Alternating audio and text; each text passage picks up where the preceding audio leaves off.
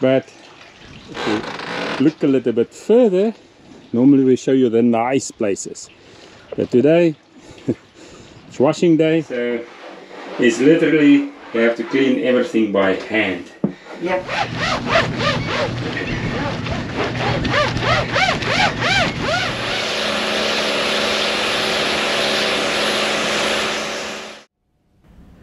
We are two crazies from South Africa, that's Frick and Pietru. We decided to chuck it all and we are now living and sailing full-time on our new home, Sisu. We're approaching the cut. So in preparation, I started this engine as well, so that we have at least some engine power. I can reduce this one. So both of them is now 1800. So I normally have both engines on, for in case we lose an engine, then we have another engine there. And it's always better to have too much power but know how to control it, right? So we will just control the power and only use it when we need it. Hopefully we don't need all of it full speed, but you never know. It's better to have both rudders, the propeller wash over both rudders, so both rudders is reactive against a current that's flowing or generated by the propellers than just normal flow of water. Because if we go through the cut and the current is behind us, then our boat speed through the water will get reduced, and then that also influences the rudder reaction. So let's see. This cut was never, I think one time it was a challenge, but yeah, so we are now going through this cut maybe for the last time this year. I'm almost pretty confident it's the last time this year that we were going through this cut. Okay, we're now inside the cut, or we're just going through the cut. It is like, it's a pretty nifty thing you have to go through there. But let's assume this is cut proper, so that's the route we're going to go through. And if I look here, okay, wait. Turn to waypoint, yes. So if I look at the tide, I think we're now actually at low tide and might even be slack tide. So, because the current here is non-existent, and normally around here it will be like a stream, either going that way or coming this way. And our speed has not really been affected. You can see it says there 0.4 knots. Ooh, there you can see 0.4 knots. So it's not much. It's not even coming through. So I'm starting to get through from the front. So plan your trip properly and you will not have a problem coming through the cut. But also it is so quiet, no wind at all. But I will raise the main as we get out of here and see if we can maybe get some sailing or a little bit of motor sailing done. Okay, we just went through the cut. Over there is the cut, and guess what? Look at this. We are sailing and we're on reef 1 because I'm not sure what these clouds will do later on, but with 9 knots of wind we're doing 5 knots boat speed, and looked like there's a little bit of a current pushing us, so we're doing actually quite okay for reef 1 in 10 knots of true wind. I just love it. I think it's time to put the fishing lines out, so let's go put the fishing lines out.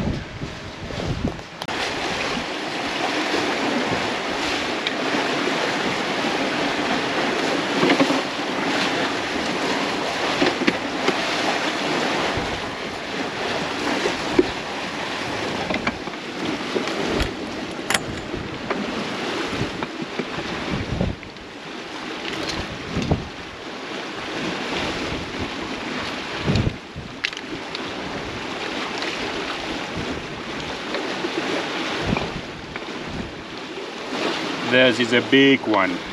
Look at that. pretty big. Looks like a ballyhoo or something. We want to catch wahoo.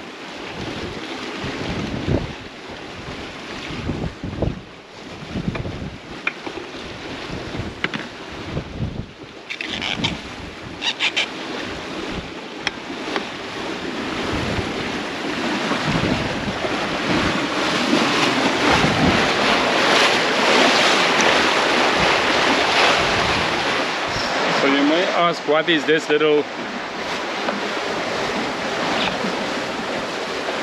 Canada Dry tonic bottle is doing here? So what's happening is I've got a string connected to that, to the bottle, tied to the bottle, and a string as well as here. So what will happen is if a fish pull this one, the bungee will stretch, and when the bungee stretch it will pull this out, and this one will make a huge racket like.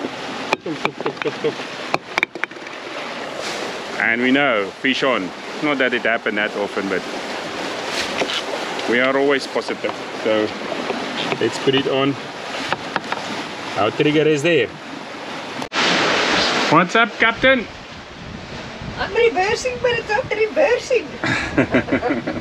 We are sailing. Jeez, we haven't been sailing a lot lately. And it's supposed, oh, today is the hurricane started. Yeah, today is the start of the hurricane season. You're right. Shouldn't joke about this, yeah. Oh, we're not doing too bad. 9 knots of apparent wind. True wind. Oh, we're doing 5.8 and we're on reef. Yeah. This is very good. And the sea is nice. Little bit Derby horse, but not too bad.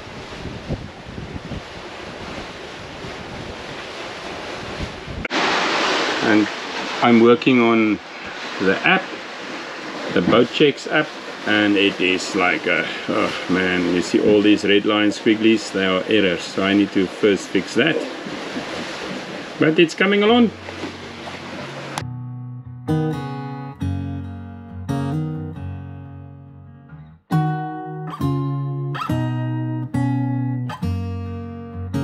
We arrived here at Leaf Key.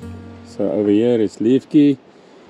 Behind those little islands or keys there is the Atlantic, and this is Leaf Key, basically the Iguana Key. So just around this corner, lots of iguanas.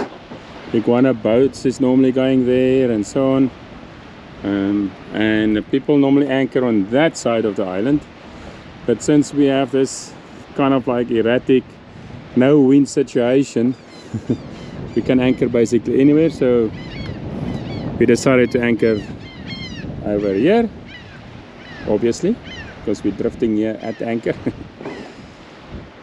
And this is just a nice spot. The water is still beautiful.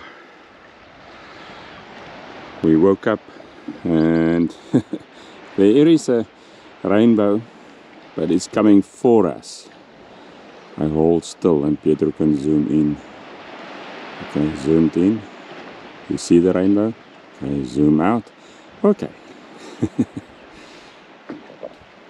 But it is, besides all these dark clouds, a very beautiful morning out here.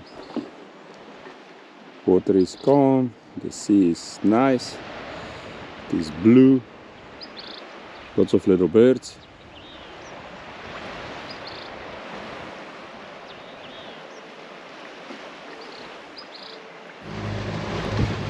We just lifted anchor, we were anchored there and we went all around, and I just need to make sure that I don't hit that sandbank, and then we will go out of the cut and then on our way there. So as you can see, on our way to Georgetown, this is the Stocking Island, that is Leaf Key, there you can see it. Leaf Key. Oh, just make sure that's it. We need to start turning. Okay, I'm going to start turning, but we've got the main app. So, and we're on reef 1. As soon as we're out of there, out of the cut there, we will bring out the genoa. Because there's too many turns now, and you don't want the genoa to be in a way of this little, you see there's shifting sands and stuff like that. So I'm just going to do now manually here. Ooh, I hope we turn. So that's about 45 degrees, right? So let's say 50. So that line, I'm looking at that line, that looks 45. Let's see. And the sun is now very bad, but we need to get just past that island with the little spire. That was supposed to be a lighthouse. Let's see if this 50 worked.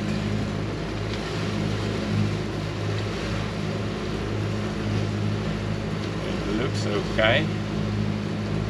Maybe 5 more that way. And I'm checking there 55. This is 55. Is our direction good? Well, maybe you see the blue line, there's a current and the wind is pushing us that way, so we've got a little bit. So I'm going to put 5 degrees to the starboard. Let's see how this works. Yeah, that looks almost right. We're still going to hit, but I think 5-4. But anyway, so I need to get my glasses out because it's just terrible looking in that direction. But the clouds is coming out. Lots of rain last night, lots of wind last night. We did not sleep last night really, got a stiff neck. But yeah, the winds was coming up very badly, and then at one point we had side swell, so that happened at 2 o'clock, and then since then it's just running around. But that's boat life, I think. It's like a neighbor's dog or something barking the whole night. It was just like the wind slapping, and then we had the roll, and yeah, it was not good. But let me put some attention on the screen and see where we're going, because we're going to get now very close to those islands and the cut. Chat to you later. Engines are off, props are feathered, and we are sailing. We're not doing too bad. Not really everything trimmed yet. You see, none of those things are flying, so let me trim the sails a little bit and see what we can do. I think I need to bring this one up a little bit more, just like a little bit. There we go. So start to fly.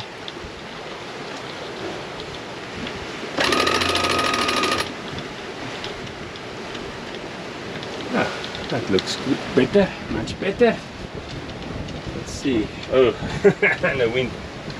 I think this clouds, this is a big thunderstorm. I think this is now making a wind shift, so we need to be very vigilant.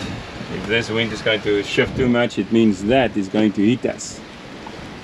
Oh man. It never rains, it pours. Okay, the wind just picked up.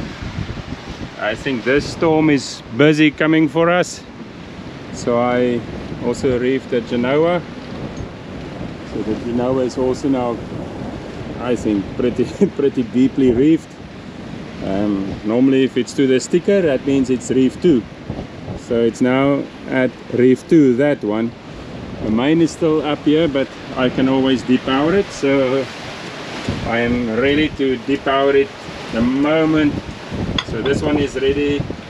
So the moment I get I get a feeling we're going to get overrun or overloaded. Well, we can go up there to 30 knots on reef 1, and that one we can do 35 knots at this moment, so we actually quite okay. So we can go quite high before we overload the sails. So for now I think we're good. Normally this one we reef on reef 1 at 20 knots, and then again at 30 knots we bring it down one more. So I don't think we're going to get that, but for me it's just easy. If I do see we get a gust, then what I do is I just depower the main completely.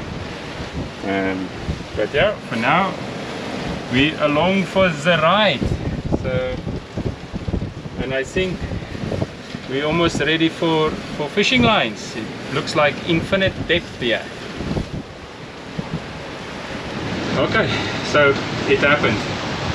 I depowered the main almost completely.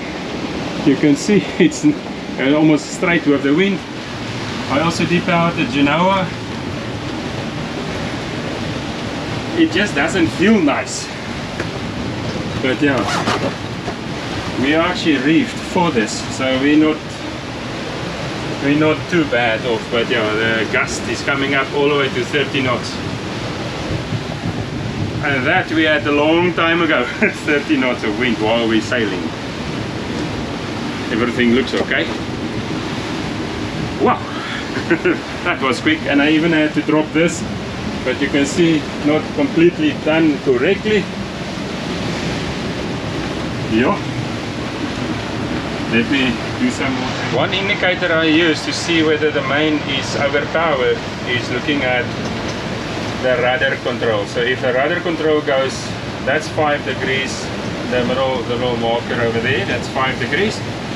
That's still okay, but when it gets to 10 degrees, then you definitely know the main is spiking and beating. So as you can see, the whole top is fine. It's actually depowered, and then it's only the bottom part that's still working. Yep. And of course the healing of Sisu.